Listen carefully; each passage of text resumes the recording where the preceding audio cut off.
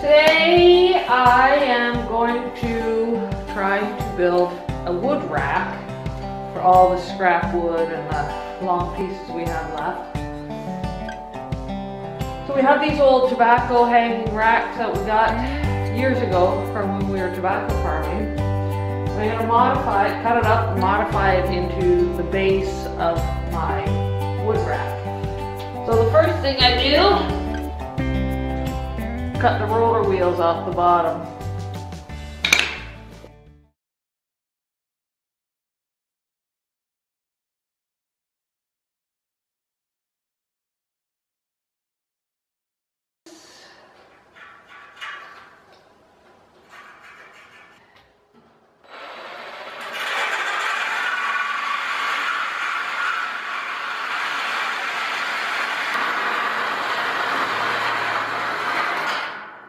Next, cut these cross braces and this off, both ends. I'm going to use this for one side.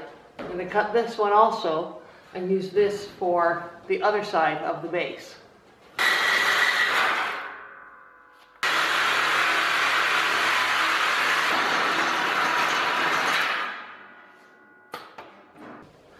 So I'm just going to finish cutting this up. Just get it cut down to size. And I take the wheels off the other rack. Now that I have all the parts cut, I can go and put the rollers onto the angle iron. And I'm just going to do that by drilling some holes and putting in some bolts.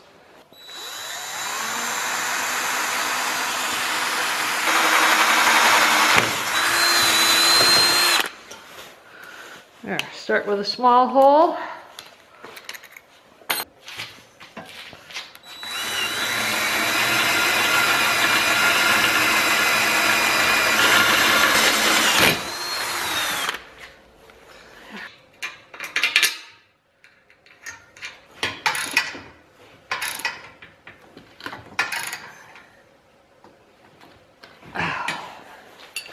Nice and tight, make sure it's still square. Yep. I've been doing some work off camera. What I did, I put my racks together and I just put some bolts in, kept it all together. Cut some cross supports to support what's going to be the base or the floor. And one for the center, 2x2s that I'm going to sandwich 2x4s in between, and 2x4 at each end. And then I cut some OSB because that's what I have to fit on the bottom. Nice and tight, nice snug fit in there. So what my plan is, got my center mark. So I take 2x4 straight up here with an angle on one side and do the same thing on either end. So I'm gonna have three pieces that are the same with an angle on one end and straight on the other side. I've already cut a template.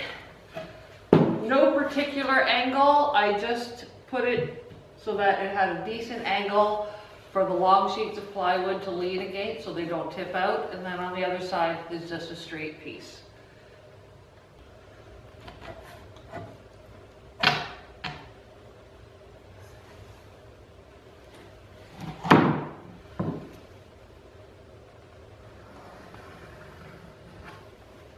That is my angle. So I'm going to cut this off and then attach this piece to this piece.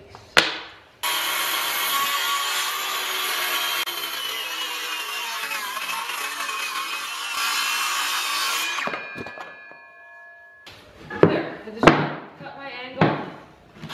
That's my template right there. Get that lined up down there. Over there. Set this in, down there, and there. Now to make two more of these, and fasten them together. Oh, I need a drill bit.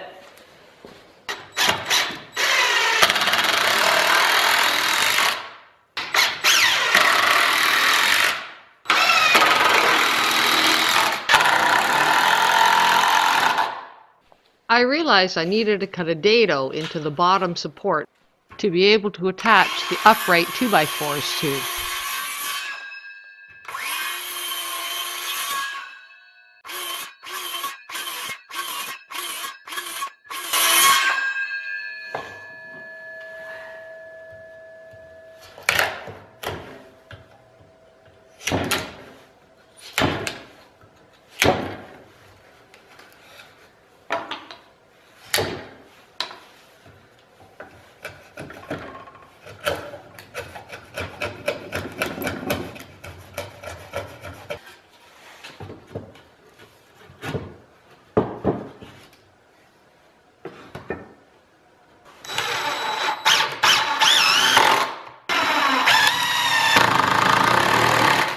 Got frames all built, got my supports are all built, got my ends done, and the floor is done, and now I'm just going to put it together.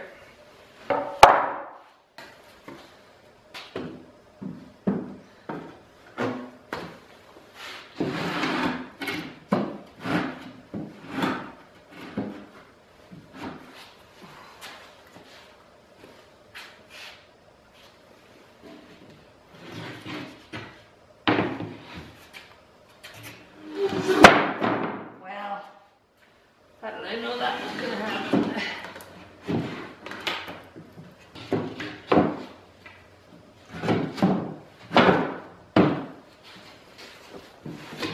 Whoa! For the centerpiece, I just cut a hole, measured the distance I needed, back and front, and then take my centerpiece, and that's just going to slide in this hole.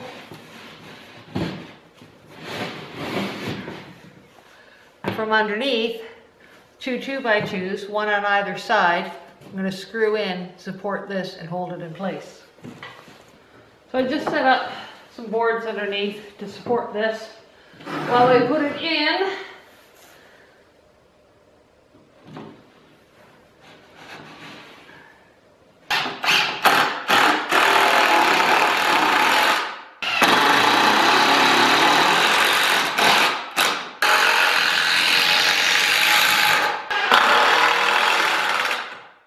Pull this out now.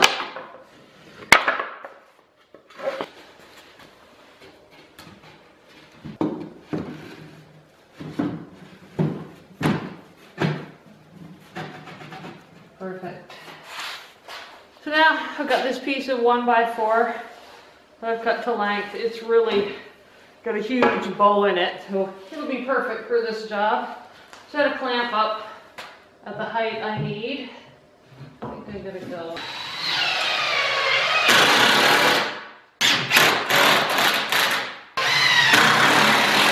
That'll support.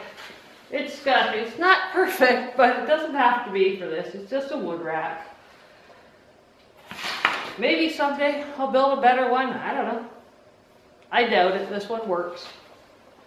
Now for the box that's going to hold all the small scraps. I just put in some 2x2 support brackets, and one on this side, and one on this side. And my front wall is here. I've got one on that side and one on that side as well. Now I'm just going to put this up here, and yeah, try to do this by myself. Yeah.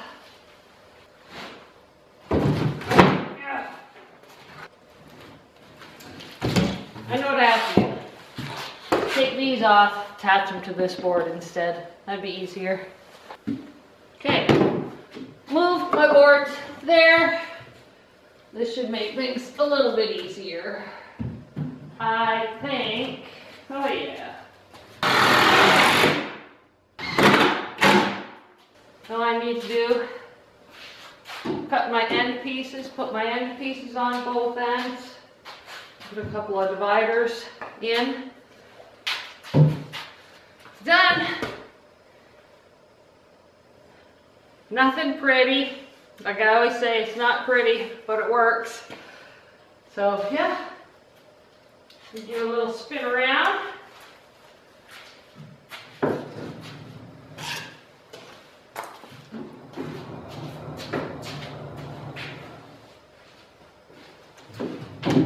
Yeah, it's pretty cool. I like it. I decided to add this so that I can store some of these longer pieces, smaller pieces upright here like this. I just added a strip of OSB across the bottom. Back around.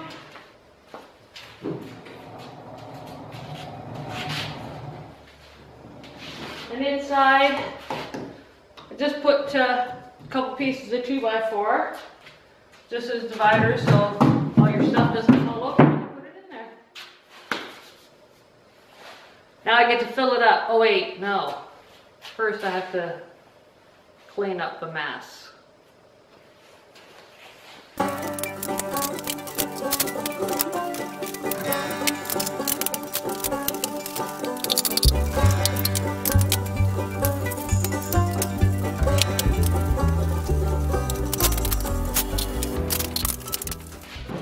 There it is.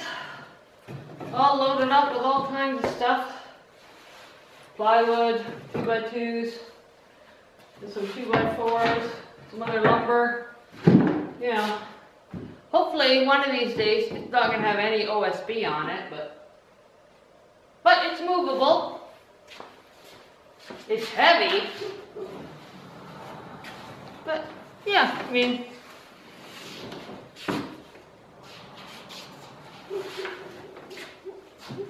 it'll serve our purposes.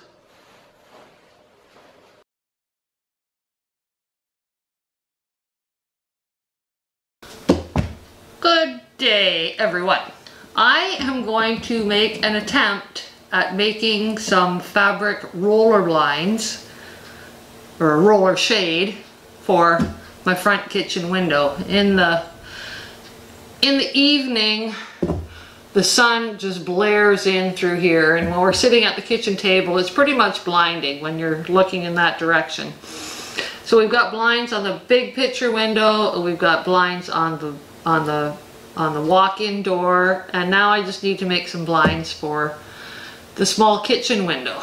So what I've started with is just a piece of really nice kind of a neutral color. The fabric is pretty soft, it's been washed, and I just cut a piece of fabric an inch wider than my window and 4 inches taller than my window. I have a small piece of dowel and probably it's like a 1 by 3/4 inch piece of leftover cedar that we had. So this is going to be the structural part of my blind, and this will be the fabric part of my blind. And got my coffee. I just need to put a hem in the edges, 1/2 inch on either side, and as well as the bottom and the top. So I'll go do that. So I've got all my hems done all the way around. I want to take my bottom dowel and just attach it to the bottom of the curtain and make sure I got the right sides the way I want them. And I think I'm just going to do it with a hot glue gun and then drop in a couple staples just to make sure it stays.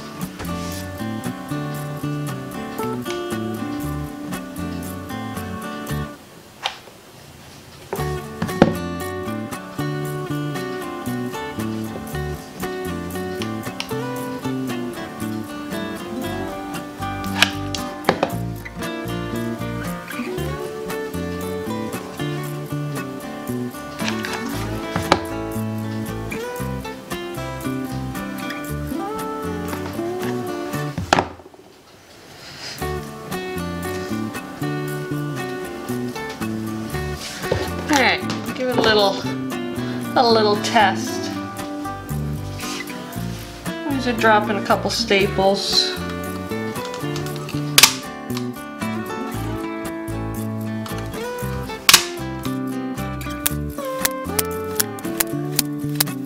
I'm just going to finish gluing, re-glue, and glue the fabric together here.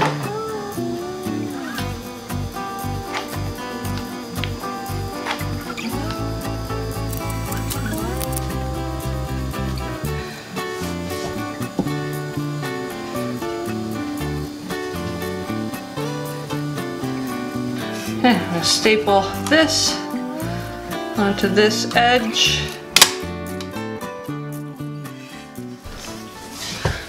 So now for this part, this is the top.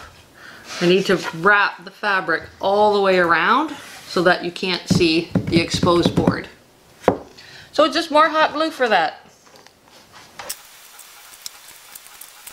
All the way across, work fast. And glue, glue.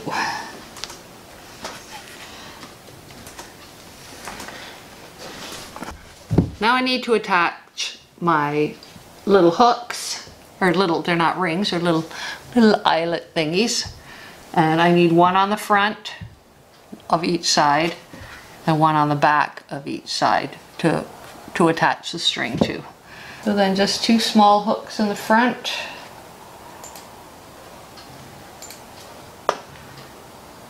Oh, it says it's 15 out. Elmer's only 8. Sweet. Oh, did I say that out loud? Sorry, people from Elmer. Sudbury's 16. String hooks attached. And then you need your cord, which needs to be 3 times longer on one side, 3.5 times longer on the other side. Look at you looking all experty. Who? You. 3 times more longer on one side, 3.5 I'm times just on the other. following instructions. You attach eyes on the front and attach one of your cords, one of each of your cords to that. I run it all the way down around the bottom up to the second eye that you put up here. One cord runs across to the third eye over here, while the other cord that's attached to this front one runs down, around, and up. So now, as you pull your cords, your blind rolls up. Let them go, blind goes down. Now I got to install it. It's been a couple days since I actually built these things, and now I'm finally putting them up. But yeah, so I'm just going to go something like this with the help of my handy husband. Ugh.